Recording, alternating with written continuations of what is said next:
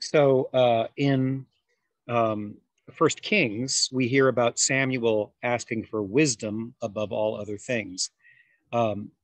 When Samuel was king, that was the height of Israel as a political power in the ancient Middle East or Near East. And after that, and we will start to see some of the story of Solomon's reign and what happens after his reign, how things go to pot. The unified people of God split into two separate countries, so to speak, two separate groups of tribes. The northern kingdom gets overrun, and then the southern kingdom, Jerusalem in Jeremiah's day, is overrun, and the people are taken into exile in Babylon. And that's what we read about in Lamentations. So just so you understand more fully the context of Lamentations. And you might get confused by some of the poetic techniques that Jeremiah, or the author of Lamentations, is using. The Lord is in the right, for I have rebelled against his word. But hear, all you peoples, and see my suffering. My young women and my young men have gone into captivity. I called to my lovers, but they deceived me. My priests and elders perished in the city, while they sought food to revive their strength. Well, it sounds as if he's talking about himself. The Lord is in the right, for I have rebelled against his word. See my suffering. My young women and my young men have gone into captivity. I called to my lovers, but they deceived me. He's using the poetic technique. He's identifying himself as Jerusalem, as Judah, the people in the southern kingdom, the people of God. And he's calling to his lovers, meaning the people of God have, in a sense, committed adultery against God by not being loyal to him. And this probably, calling to my lovers, refers to asking for help from Egypt and some of the other nations that were outside of God's people, that in other times had persecuted them, but that they call for in their distress during these times. So take into consideration that Lamentations is a poem. And remember, one of the things I think we saw briefly yesterday in the little description that I pulled up on screen was that most of these are acrostics, I believe is how you say it. In other words, each line of the poem would start with a different letter of the Hebrew alphabet. So it's arranged artificially. It's arranged in a way that it's expressing through a kind of artificial language the suffering of the people of God. Now, flash forward to the time of the apostles and the Acts of the Apostles.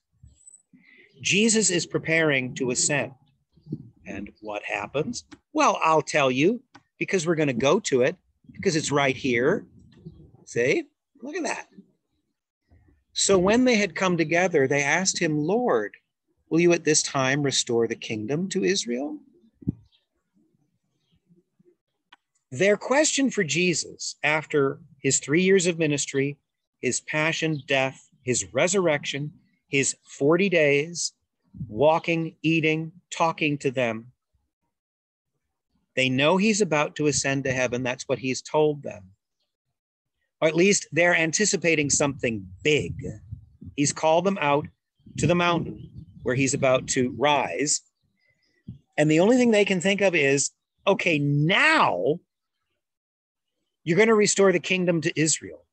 Now we're going to be the way we were during King Solomon's time 1,000 years prior.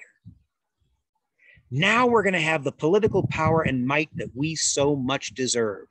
We're no longer going to be captive in Babylon. We're no longer going to have the Greeks having invaded us and having controlled us as an occupying force, which happened a few centuries before Christ. We're no longer going to have the Romans who are still here occupying us and bullying us around.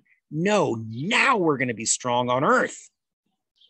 But what does Jesus answer? Does he say no or yes? He says something really different, because Jesus never answers the way we expect. He tells us what we need to know, not so much what we want to know.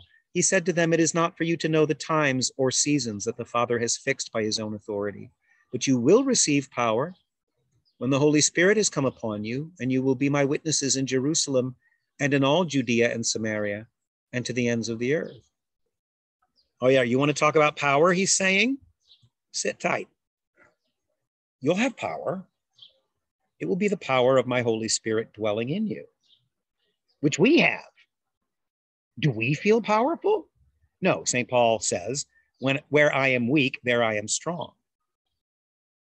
This focus in America in particular on political victory at the expense of everything else, where Christians are abandoning all sense of truth, where they commit themselves to a lie, all sense of leaders with dignity and leaders who are in fact Christian. There are Christians who still admire Vladimir Putin, who is doing everything he can to destroy the innocent people in Ukraine. And there are people who think that that sort of political victory from a man who claims to be a Christian is more important than looking at what's actually going on in his heart or in what he's doing. Don't be fooled. We're not Christians because it means we're going to win. We're Christians because it means we're going to lose. And the great sign of our loss and our defeat is the cross. That's not a sign of victory. That's a sign of defeat. Now, there's a deeper victory that comes with it. Resurrection, the gift of the Holy Spirit. There is a kingdom that Christ comes to bring, but it's not the political kingdoms. It's not the city of man. It's not the earthly city. It's not the petty power over one another that we seek, which he comes to give. It is a far deeper power, the presence of God within us. At any rate, that's what I have to say about today's readings. More tomorrow.